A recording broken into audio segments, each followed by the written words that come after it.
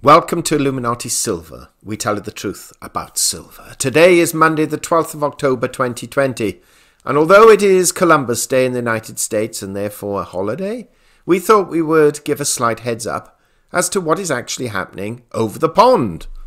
In other words, this side of the pond in the United Kingdom, and how banks are being prepared for negative interest rates, despite the Bank of England stating previously that's the last place they wish to go. So let's take a look.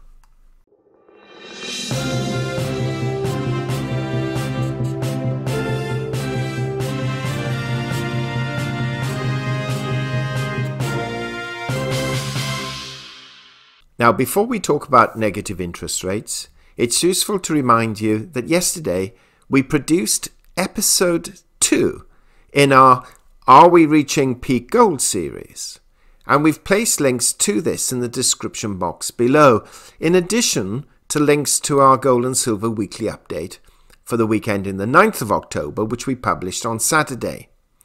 We're doing this on a regular basis because we are fully aware that YouTube, unlike with the pumper channels, do not actively promote our videos, and so we have to accept that listeners may not be aware of all of our productions as and when they come out. Now today we wish to speak briefly about negative interest rates. The Fed has already technically ruled these out, at least for now, and so had the Bank of England, though since September it's began slowly changing its mind, or at least making comments which suggest it may be changing its mind on this subject.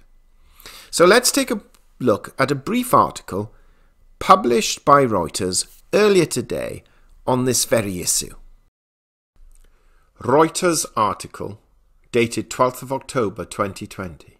Headline: Bank of England asks banks how ready they are for sub-zero rates. The Bank of England asked banks on Monday how ready they are for zero or negative interest rates, following up its announcement last month that it was considering how to take rates below zero if necessary. Other central banks have pushed rates into negative territory in an attempt to spur banks to lend more, and the Bank of England said in September it was looking into what such a policy might mean in Britain. As part of this work, we are requesting specific information about your firm's current readiness to deal with a zero bank rate, a negative bank rate, or a tiered system of reserves remuneration, and the steps that you would need to take to prepare for the implementation of these, unquote, Deputy Bank of England Governor Sam Woods said in a letter to banks. The Bank of England and lenders had to understand the implications of any such moves, since the MPC may see fit to choose various options based on the situation at the time, he said, referring to the Central Bank's Monetary Policy Committee. Woods said he wanted to know if there were any technology challenges to implementing zero or negative rates. We're also seeking to understand whether there may be potential for short-term solutions or workarounds, as well as permanent system changes, he said. The Bank of England set a deadline of November 12th, a week after its next monetary policy announcement, for banks to respond. Most Eurozone banks have held off passing negative rates on to the bulk of their retail customers, despite borrowing costs being below zero for the majority of this decade. However, UK banks would likely face a sharper hit to profitability if they opted not to shift rates in line with the Bank of England due to their differing business models. Banks in most Eurozone countries charge customers a fee for having accounts, whereas in Britain such charges are rare, and lenders' returns are largely based on the difference between lending and deposit rates. Money markets last week pushed back bets that the Bank of England would cut rates below zero. Investors see rates falling below zero in May 2021 instead of March. BOE Watch. The Bank of England cut its benchmark rate to record low of 0.1% in March to help the economy through the coronavirus crisis. Its next move is widely expected to be an increase in its £745 billion, the equivalent of $972 billion, bond buying programme in November. Sterling and British government bonds were little changed in early trade on Monday. Governor Andrew Bailey has said the Bank of England's assessment of negative rates was not a sign that it would cut rates below zero, and Woods echoed those comments in his letter. Banks earn money from interest and negative rates would hit profitability, but Woods' letter made no specific mention of this, focusing instead on the technical preparedness of lenders. An accompanying questionnaire asked banks how their retail and wholesale businesses' IT systems could cope and how much time and money it would cost to make short-term tactical and permanent strategic changes. Banks are already under pressure to help households and businesses struggling with the pandemic.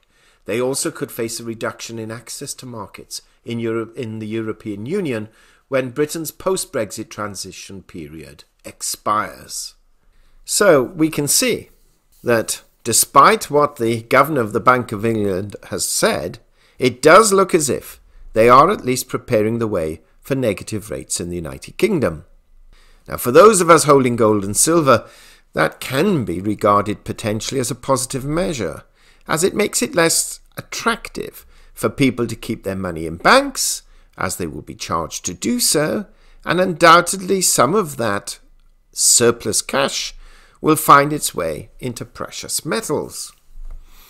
Now, in addition, negative rates and more stimulus undoubtedly has a negative impact on the value of one's currency, as this action will cause banks to lend more, thereby increasing credit and de facto more money in circulation, and so the cycle continues.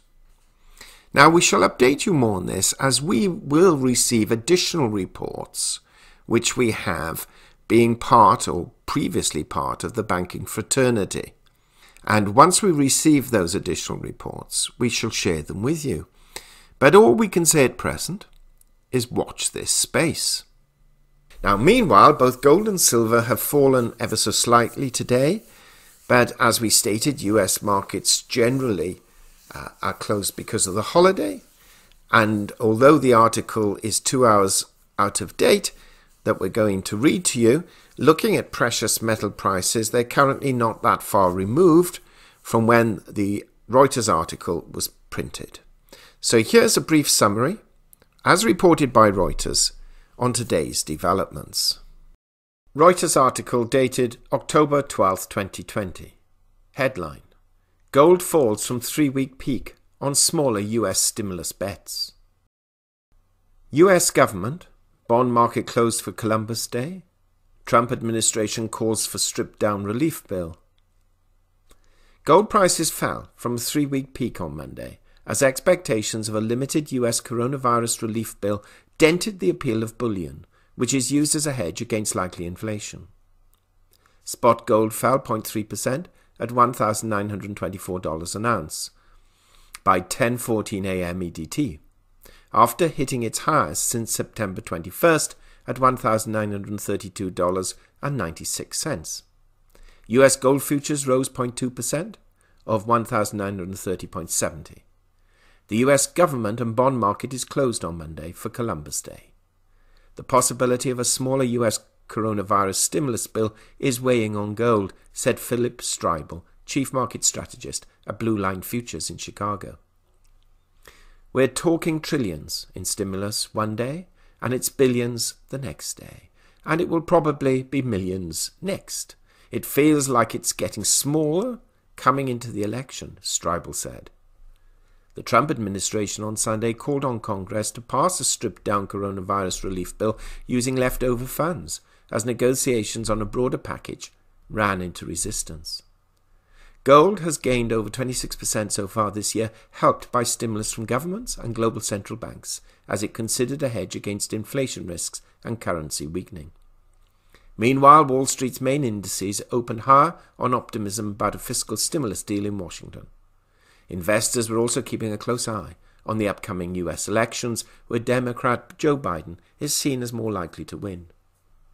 Gold will be higher if Biden wins because he will spend a lot of money, said Bob Harbercorn, senior market strategist at RJO Futures, adding any unknowns on the election night will also provide support. Among other precious metals, silver slipped 0.2% to $25.07 per ounce, platinum fell 0.9% to $878.50 per ounce, while palladium edged 0.3% higher to $2,446.73 per ounce. End of article. Okay. In fact, at the moment, gold is now $19.24, that's $1,924, and silver is $25.13, and this is at 1846 GMT plus 1, while the US dollar has strengthened, albeit just very slightly. So what's your view on negative rates? And do you see them coming into the United States? And if so, how soon? Please share your thoughts. Meanwhile, thank you so much for listening. If you haven't already done so, kindly subscribe to the channel and press the bell sign so that you're notified of our videos as and when they're published.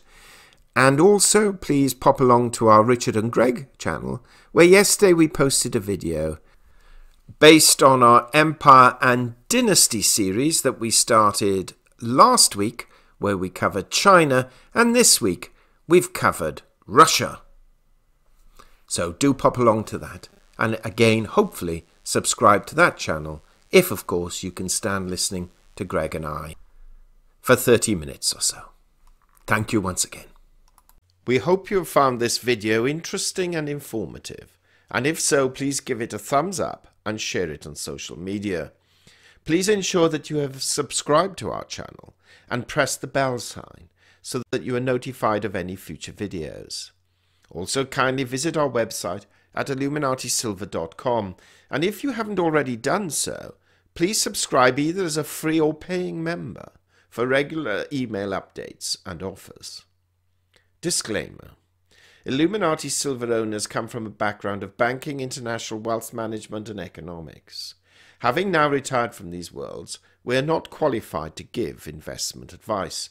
Therefore, this and other productions must not be deemed to be giving such advice and merely represent the personal views of its owners.